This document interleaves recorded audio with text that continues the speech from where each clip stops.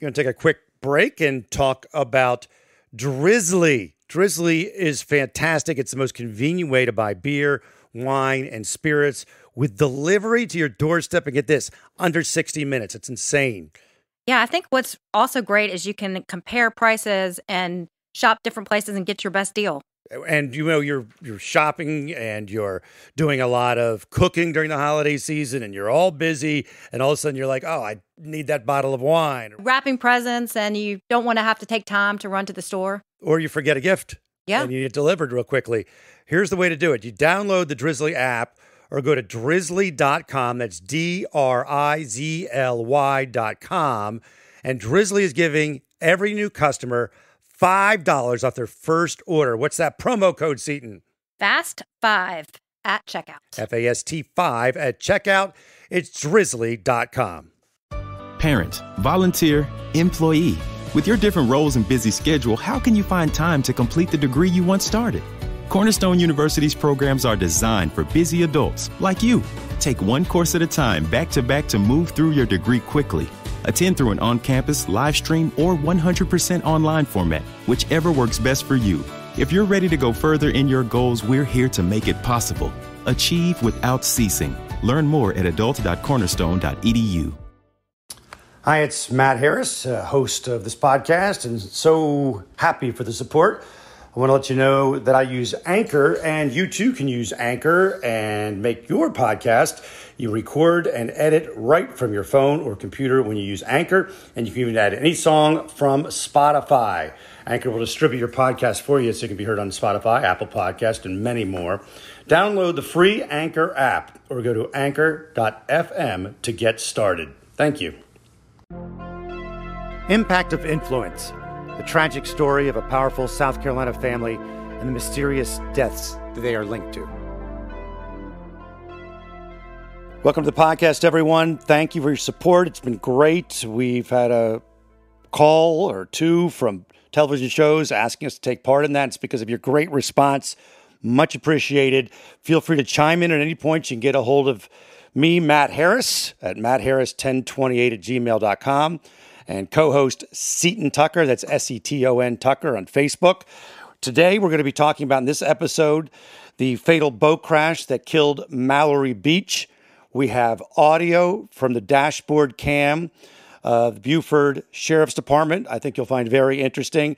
And we will talk about the South Carolina DNR reports and documents that we received. But before we get started, Seaton Tucker, explain how you became fascinated with this case.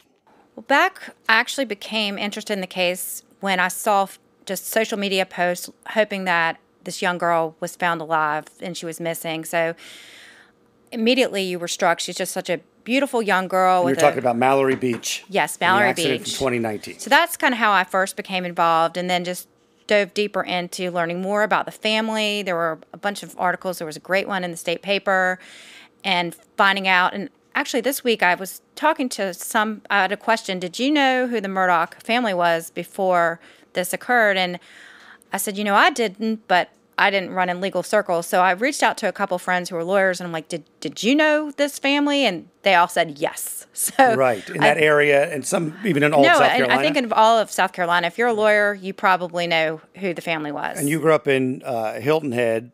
Which is Beaufort County, which is where the accident occurred. But Hampton and Hilton Head are different, and even though it's relatively close, it's not like you would know people from Hampton or know the kids who went to school there or anything. It's worlds away in probably every aspect. It's a very rural community, Hampton, and it's not affluent, and there's a lot of tourist money that runs through Hilton Head. So it's just a world apart, even geographically close, just very different. So that's how you became involved, even before the double homicide of Paul Murdaugh and Maggie Murdaugh. You had reached out to Stephen Smith's mother, and you had a kind of a text relationship. Right. I had seen rumors that that this case may somehow be tied to the Murdaugh family, and so I just reached out to her and just became really fascinated with that case because, as we talked about in the previous episode, there was really nothing other than one pathologist saying that it was an auto accident. A hit and run. No one else, including the lead investigator, Proctor, believed that. So then there is not in the actual accident, but the Murdaughs were friendly with Stephen Smith, or knew Stephen Smith, I should say. I think that one of their family members, maybe the dad or uncle, was a coach of his for baseball. Yes, there was a connection when they were younger. You can listen to the Stephen Smith episode, but that's why the tie-in with the Murdaughs, and then the Murdaugh double homicide happens.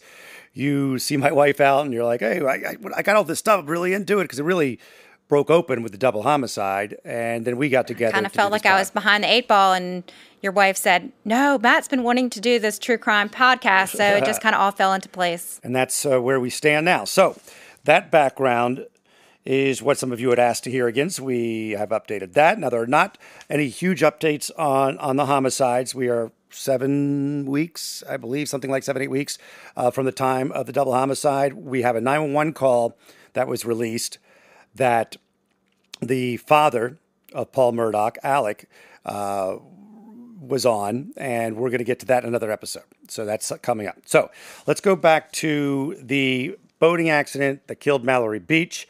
And we go back to this because we've gotten the reports finally through Freedom of Information Act and have gone over hundreds and hundreds of pages of documents from the South Carolina DNR.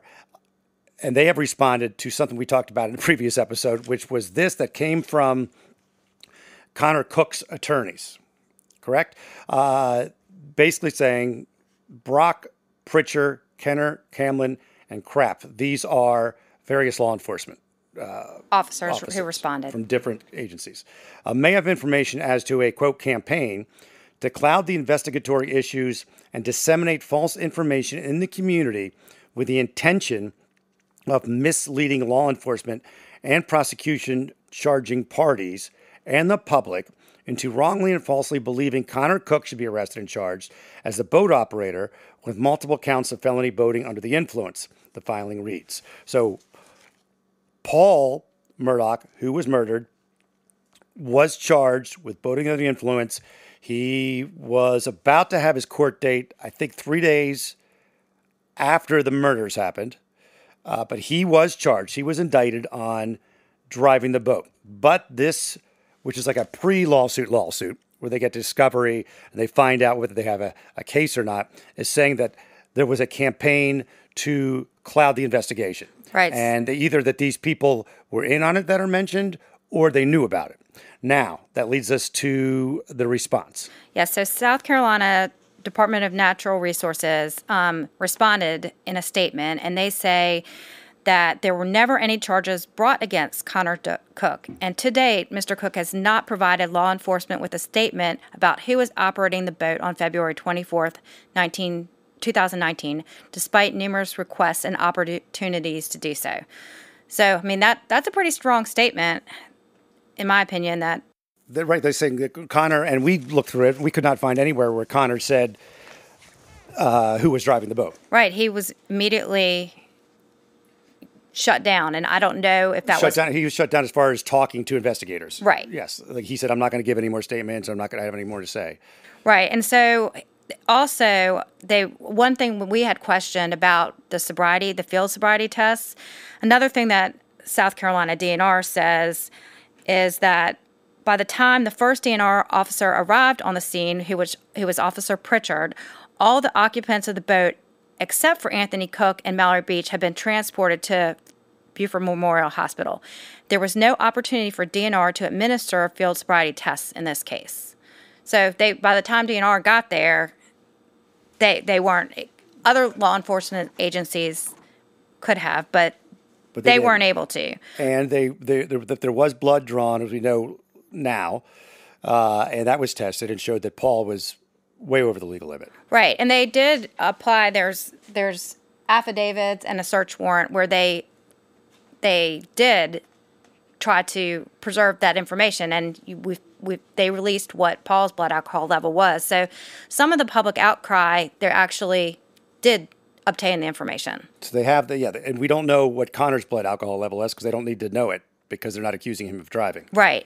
But I think they did preserve that. It just wasn't Yes, released us. we don't know what it was, and because why would they even have to look it up if they don't think that Connor was never indicted on charging, Right. On driving. I'm sorry. And they also say it is important to note that in a serious accident where there may potentially be serious and non-visible or internal injuries, field sobriety tests may not be utilized or will delay until the suspect is cleared by medical personnel.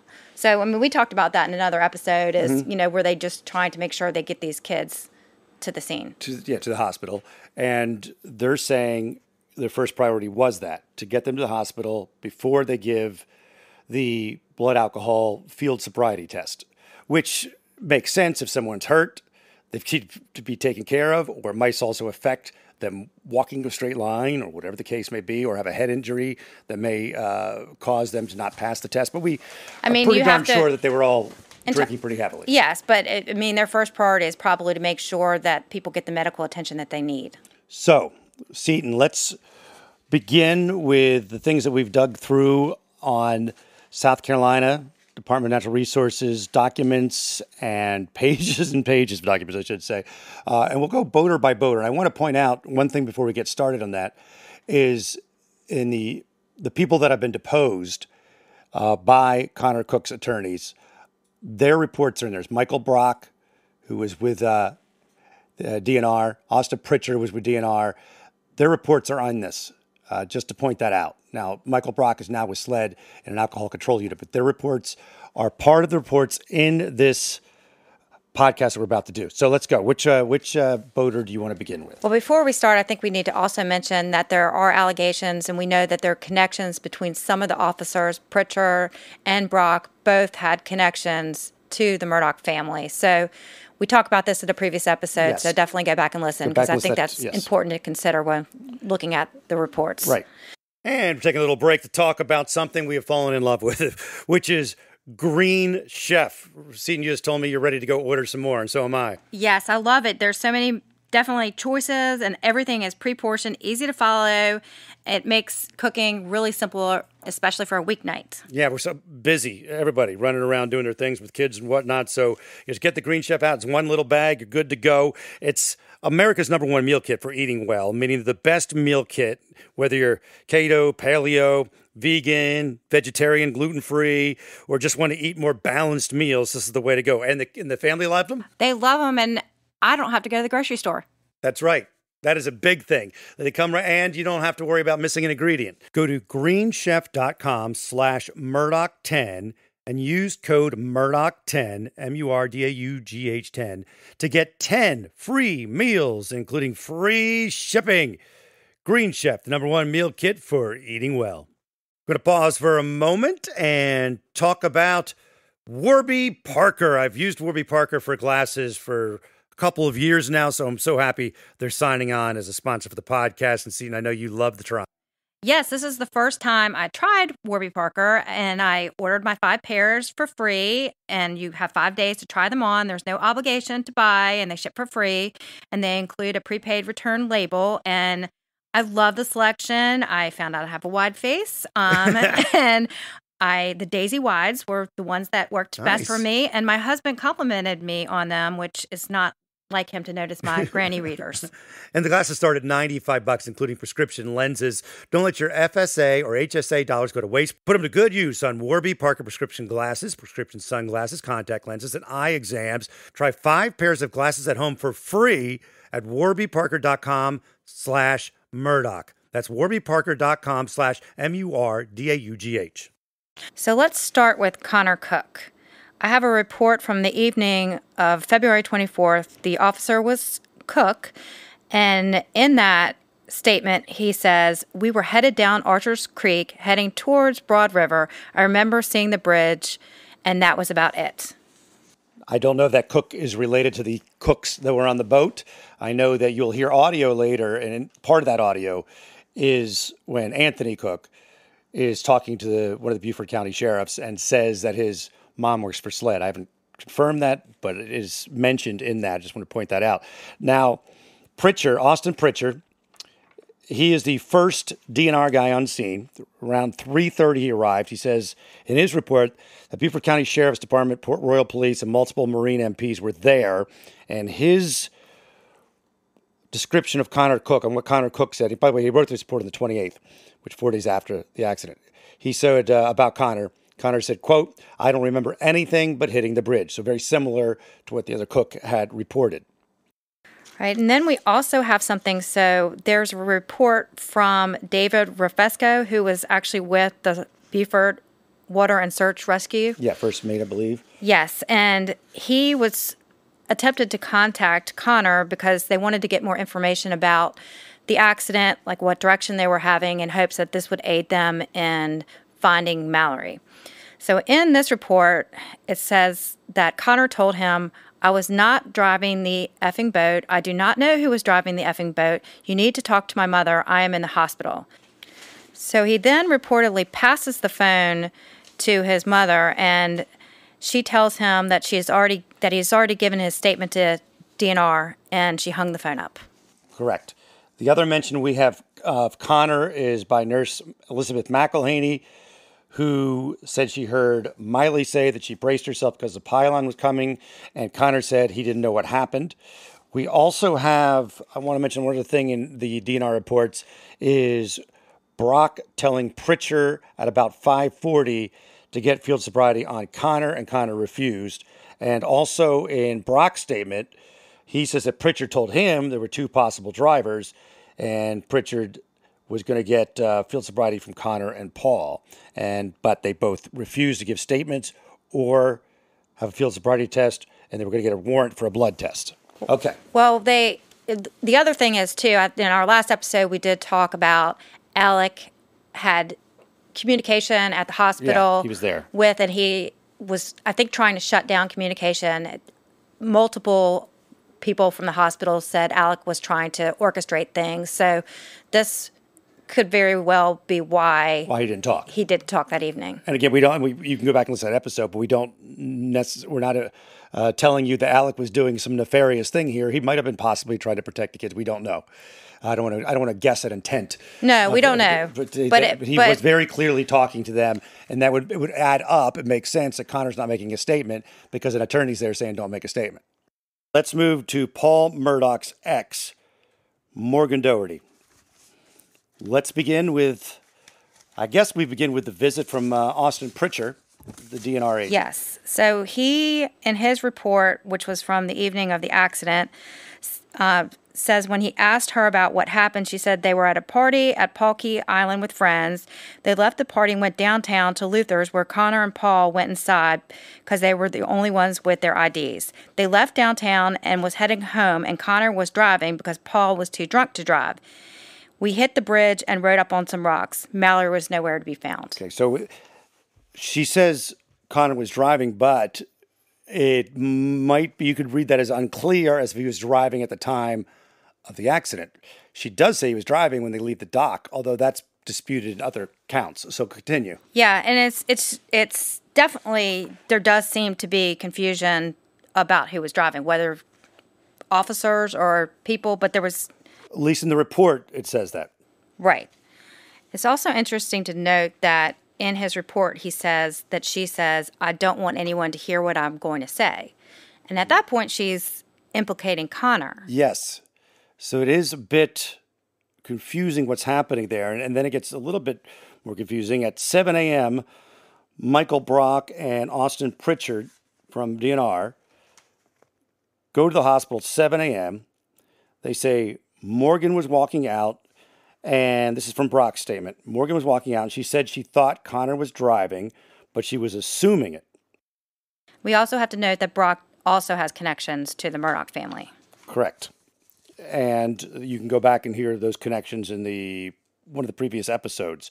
So continue with what else we see or read about Morgan in the documents from DNR. Okay, so she, in a statement on February 25th, which was the day after, she said, "I put my face in a blanket for the rest of the ride. I was assuming he was driving, but the boat manner was different from when Connor was driving." So she's kind of backing off her statement that Connor was driving the boat, and she starts saying that she's not sure. She's not sure who was driving, but the boat seemed to be more reckless, is the implication. Right, and she asked to rewrite her statement. Yes. And in that statement on the 25th, where she's speaking to Pritchard, she says, "I have the strangest feeling Paul was driving. Today, Monday morning, I texted Austin, and he allowed me to rewrite the statement now that my head was on right." Wow. And when he says Austin, that's Austin Pritchard, who we talked about earlier from DNR. And, that's all possible. These kids had to be in incredible distress as this happened. And I must add that in her written statement on the 24th, she wrote that she was under the blanket. And it was sad. When you read the statement, she says, "My friend, my best friend," capital letters, "is missing. She's gone." That was her written statement. So she was under the blanket when that happened. So, well, we can't conclusively, if her head was under the blanket, she can't totally say for sure who was driving, but she does say in her statement to Young that... And he had pulled her out of the crowd the next day, like 5:30 or something, as they were gathered, still hoping to find Mallory Beach. When she just describes when Paul was driving the boat, she was very scared. And so when the accident occurred, the boat was being operated very carelessly again. So that's why she's thinking Paul was the driver. Where she thought about it, she decided on that. And also, we have Morgan saying that she had a blanket over her head again. That is reported by, or in the statement of, one of the nurses. Right. So, well, and in the nurse, Moreno, who was an RN, she states that she heard one of the girls yell out a male's name just before the boat crash. And because of that, Morgan assumed that he was driving the boat. But then later, I think that would be Connor. So that's what she's saying, that she thought Connor was driving the boat, but she recanted that in her statement to the officer, and she requested that Mr. Murdaugh not be allowed in her room. Also, we are wondering why none of these interviews were recorded. Now, there is word that an Anthony Cook recorded interview existed, but that is now missing. Am I getting that right? Yeah, that's what I see right now. So that is what is accused in the previous episode. You can talk about the lawsuit from Anthony Cook's people. There would be no questions about the reports if there were audio recordings of this. I mean, I get they ran into some of them. They talked to her as she was leaving the hospital. Maybe it was a brief conversation. They didn't have the opportunity to record it. But it does seem a little bit unusual that there were no recorded interviews. Now let's move to Paul Murdaugh, who was indicted on 3 charges of boating under the influence and then was murdered about 2 months ago. What do we have in the DNR reports about Paul Murdaugh? Well, not much, because his parents came to, or his father and grandfather came to the hospital and shut down any communication. So he really never gave a statement. You can go back and listen to the previous episode about the reports that came out of hospital personnel that were reported in the DNR files and Beaufort County Sheriff's Department files about what the hospital staff said about Paul's behavior and things that they heard Paul say or overheard Paul say. So what do you have for us now on Paul Murdaugh? Well, we do have some audio from the scene, the accident scene, and that was, prior to his father and grandfather becoming involved. So we do have some recordings that we'd like to listen to now. This is from the Beaufort County Sheriff's dash cam. Can I use your phone? Hey, bro, I ain't got my phone on me, brother. You ain't got your phone on you? No, you dropped yours in the grass right back there. So you can hear the officer telling Paul where he had dropped his phone. And I know that was some of the missing evidence was also Paul's phone. So we know that Paul's phone was definitely there the night of the accident. At one point, yes. At one point, yes. It was there. Okay. And I also want to point out that when we listen to the dash cam audio, it is disturbing. The kids are so, I say kids, young adults, whatever, they are so obviously upset, and there's crying, and in the 911 call, which is an earlier episode too from the night, it's a very upsetting scene, and you can hear we won't play all of it, but in Anthony's discussion on the dash cam. You just feel just awful listening to him talk to the officer. So let's get into the reports on Anthony, the audio, the DNR reports, etc. Well, I think we should listen to a clip of Anthony yelling at Paul at the scene. It's really emotional. It's very explicit. So yes, very explicit. So if you have kiddies in the car, turn it down for 30 seconds. We might want to put out also that we edited it for time restraints. But here is from Beaufort County Sheriff's Department dash cam, Anthony Cook yelling at Paul Murdaugh. We're on the main road. You won't miss us. Get that motherfucker right there away from me. Bro, you fucking smiling like it's fucking funny. Sit down. My fucking girlfriend's gone, bro. You think it's fucking funny? Sit down. Hope you rot fucking hell. Very, very upsetting to hear that and the anger and the sadness that was going on. We have more clips from that same dash cam. Which one do you want to hear next? So I want to talk about the officer in the car who was trying to calm him down was asking him about who was driving. So let's play that clip to see what he tells the officer. Hey, Keith. The driver is the one with no clothes on, correct? To be honest with you, the one you were getting mad at back there, he was in his drawers. He was the last one driving whenever I got down in the floor of the boat and held on my girlfriend. Yes, sir. And so there he's saying Paul was driving. Last he knew, he got down to the bottom of the boat with his girlfriend. Yeah, he definitely believed Paul was the driver, but I don't know if that's 100%. And that takes us to another clip. Right, let's listen to this next one where he tells the officer a little bit more about what happened leading up to the crash. And that's when he was going way too fast. I don't even know. I finally got to the point I grabbed my girlfriend and put her in my lap in the bottom of the boat and was holding on with my eyes closed. The next thing I know, I'm in the fucking water and I can't find it, man. It's very sad, very disturbing. And I think that playing it just gives you an idea of what was going on at the scene.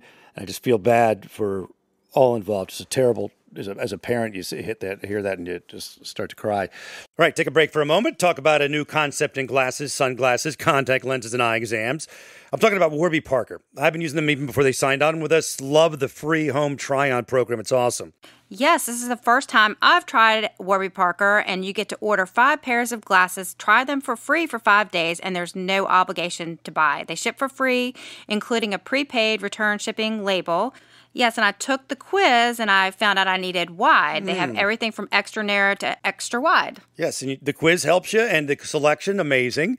When I show people the Warby Parker app that allows you to do a virtual try-on, they're blown away. And remember, don't let your FSA and HSA dollars go to waste. Put them to good use in Warby Parker prescription glasses, prescription sunglasses, contact lenses, and eye exams. Glasses start at $95, including prescription lenses. Warby Parker is committed to providing exceptional vision care online and in stores. Try 5 pair of glasses at home for free at warbyparker.com/Murdaugh. That's warbyparker.com/Murdaugh, Murdaugh. It's not too late to make someone's holiday season a special one. Start now as an Amazon Delivery Station warehouse associate to earn some extra money for the holidays. You'd help bring joy to thousands near you by preparing packages and loading them up for their final delivery. With night and early morning shifts available through the new year, you'd also have the flexibility to spend time with your loved ones. To start as a delivery station associate, go to amazon.com/holidaywork. Amazon is a proud equal opportunity employer. So let's just check out the reports of DNR in regards to Cook, who stayed at the scene, did not go to the hospital because he was distraught and wanted to be there in case Mallory was found. So we have a report from Pritchard from that evening, and he says, while walking back to the truck, I stopped and asked Anthony Cook, who was on board the vessel, if he knew who was driving, and he said he did not know. So now we also have a report from Brock, and in this report, Anthony tells him that there was an argument and that he and Mallory were behind the seat facing the engine. So he says he was facing away. So I think we should now listen to some audio that we have from the dashboard cam of Beaufort County Sheriff's. We're not sure which, if it's Pritchard or Brock, that Anthony's talking to in this clip, but you can give it a listen. Hey, I'm with Department of Natural Resources. Who was driving the boat? Right, I'll fix up. The last time I grabbed my girlfriend and got down in the bottom of the boat, Paul was driving. Paul was driving? Yes. I begged and begged and begged and begged to let me drive. 1 second. Uh-huh. And where were y'all coming from? Palky. Huh? Palky. Palky? Okay. And Paul was driving, not Connor? If Connor was driving, it happened after I had done flipped the fuck out and laid down with the fire department that's from the DNR. They were both sitting on the front seat. You were laying in the front. In the bottom, no, the back of the bottom of the boat. Before you hit? Yes. Okay, and Paul and Connor were sitting on right behind the console? Seat. Yeah. I can get a better Okay, I had done fought with both of them for 30 minutes about letting me drive, and both of them thought it was fucking funny. Yeah. Okay. Alright. Well, we're gonna do everything we can to find her, okay? And I want to bring up this statement that Brock signed off on from Keith Cook, where he says one of the lines in here is the throttle got slammed by who I don't know, and I fell in the bottom of the boat and took Mallory with me. Next thing I know, I woke up. Now, this one's interesting because Keith is Anthony, but I know it says Keith. I think it's Keith Anthony Cook, so that's probably why it says Keith. That's why it is. Yes, sorry about that. Yes, Keith Anthony Cook, but it's Anthony's. And one of the interesting things about this statement is it's circled on the bottom of the statement, audio only. Now, this is perhaps a piece of missing evidence because at this point, no one has this alleged tape that was done with Anthony Cook. So on March 1st, we have another report from Hammond, and he tells us that Anthony believed that he had fallen asleep in the back of the boat, and he stated that the sounds of the motor would put him to sleep. So there does seem to be some inconsistencies. Hammond is a DNR. The accident happened on the 24th. That report from DNR was the first. 7 days later, March 8th, from SLED, Special Agent Chandler Harney, along with some other investigators, take a statement. Young called Anthony Cook to find out why Anthony was not coming to the interview, and he put the phone call on speakerphone. During that phone conversation, and this is from SLED, during that conversation, Anthony Cook stated that he knows his cousin, Connor Cook, was not driving the boat at the time of the accident. He stated Connor had told him, Anthony, he was not driving the boat at the time of the accident. Anthony also stated he knows the Murdaughs are trying to pin the boating accident on Connor, and he does not think it is fair. He also commented that Connor is very scared of coming forward because of the Murdaughs. And he made several comments about the Murdaughs being able to get away with things in the past, and that's why he and his cousin do not think anything will happen if Connor talks to law enforcement. He made several comments about not wanting anyone to get in trouble for this. Anthony continues because he said he's a true believer, and it happened for a reason. And it was soon after this, though, that Paul Murdaugh was indicted for BUI. Well, we should also talk about that he believes that the Murdaughs had gotten away with things in the past, because another thing that came up on the dashboard was a talk about a previous accident. So I think we should listen to that clip. You know, about a month ago, a year ago, me and her got in a wreck together. In a vehicle? Yeah. And I thought she was dead, man. She was dead.